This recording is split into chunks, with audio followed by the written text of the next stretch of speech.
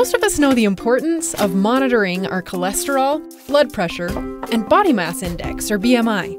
But there's another health marker we need to know as well: advanced glycation end products, or AGEs.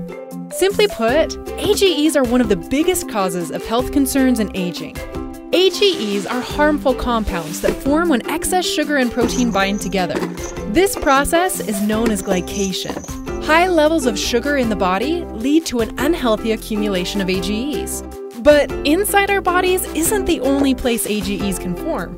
You see, about 100 years ago, a French guy by the name of Maillard made an important discovery that was later coined the Maillard reaction. Maillard discovered that when foods are cooked using high direct heat, as demonstrated by this browning, more protein and sugar bind together, creating AGEs within the food. When we consume these foods, we're bringing those AGEs into our bodies. Too many AGEs can negatively affect your health.